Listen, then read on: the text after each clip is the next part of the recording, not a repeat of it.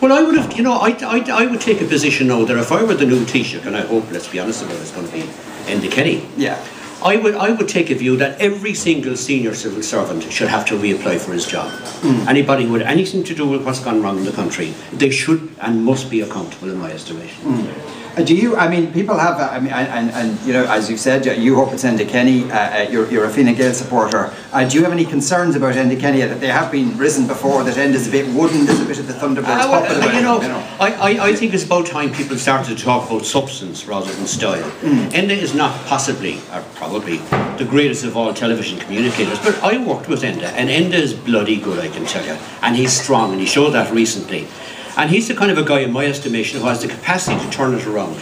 And people have been unbelievably dismissive of him, and I think very unfairly.